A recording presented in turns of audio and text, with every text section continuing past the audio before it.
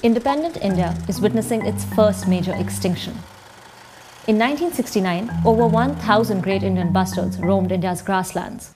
Today, they're critically endangered. Fewer than 150 of these birds survive, mostly in Rajasthan and Gujarat. How did we do this? We destroyed their habitat, we allowed them to be attacked by feral dogs, we sprayed our fields with pesticides, and then we imprisoned them within a network of power lines that electrocute them. We're now protecting their land, but unless we make the skies safe too, the GIB will vanish within our lifetime. There is one solution. The overhead power lines that threaten their survival can be placed underground. If we bury the power lines, we won't have to bury the great Indian bustard. Join us in asking India's Ministry of Power to take action on this now.